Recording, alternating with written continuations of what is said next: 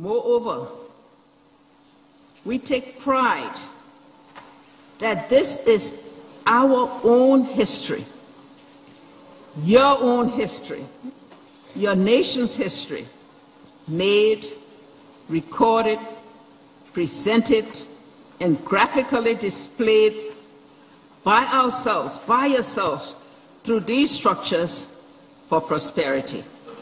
History will bear truth to this precedent-setting presidential initiative in Africa that will spur a strong legacy for successful retiring presidents to emulate, to record and preserve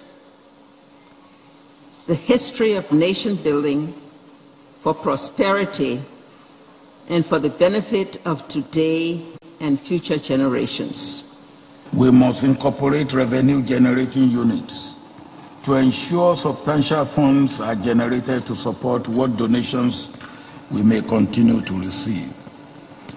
2, there must be enough facilities to serve the needs of the community and to impact positively on the community.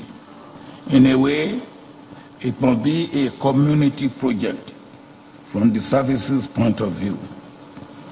3, it must be active and dynamic, not just cold, static, inactive, but also instructive and inspiring. It must also be a center of knowledge, information, and learning. To a large extent, we have been able to incorporate these 3 aspects.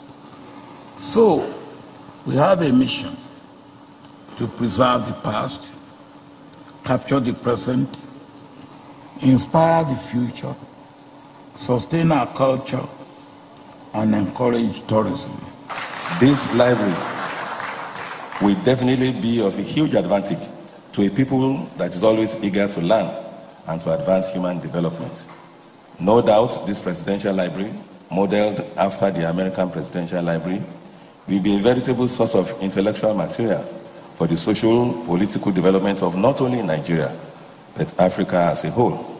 Without mincing word, our dear state, Ogun State, is proud to host this legacy as a center for social, political, and economic think tank and researches.